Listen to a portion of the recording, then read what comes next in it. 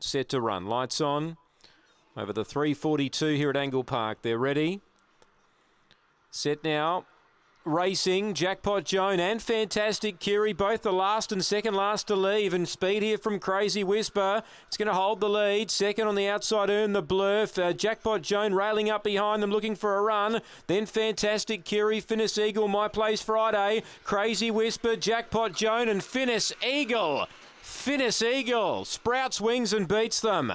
Second, Jackpot Joan. Fantastic Curie up on the rail. Third, and Crazy Whisper gave you a sight for your money anyway. Earn the Blur and My Place Friday, the last pair to clock in. And Finnis Eagle up on the rail gets it.